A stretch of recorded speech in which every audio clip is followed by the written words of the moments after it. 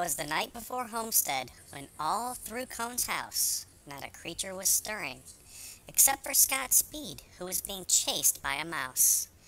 The flame-proof uniforms were hung in the hollers with care, in hopes that the Sprint Cup soon would be there.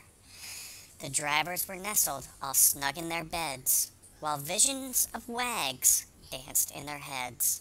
And Danica in her nightie, and I in my cap, had just stepped out of the hot tub and needed a nap. When out in the coach lot there arose such a clatter, I figured it was old Mayfield trying to pull a B&E.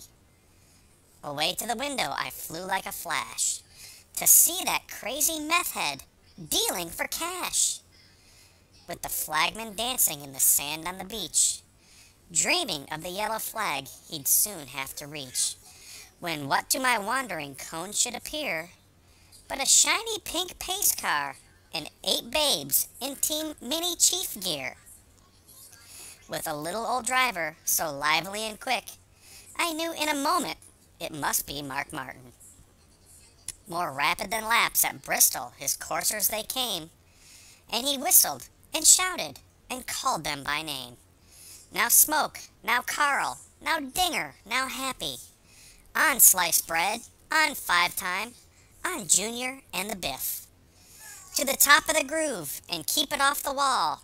Now race away, dash away, and don't crash all you all.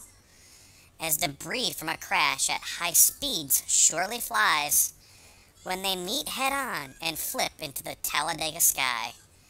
So to the top groove the racers they flew, the draft full of cars, except for old Speedo, whose engine blew.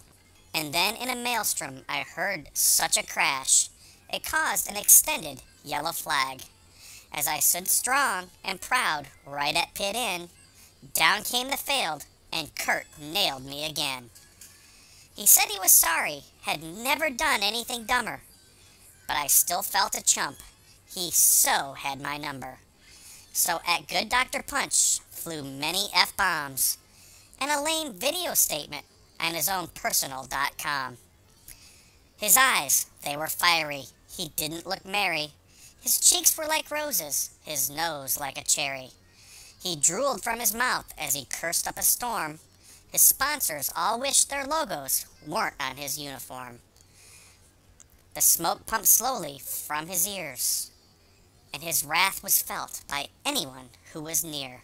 Then up came Real Helton to tell him to relax, and Kurt cursed and yelled and said, they gave me the axe. He was pissed and mad, a fired-up driver. We all laughed when we heard, except for old Roger. A glare from his eye and a yank of his head let us all know we had plenty to dread.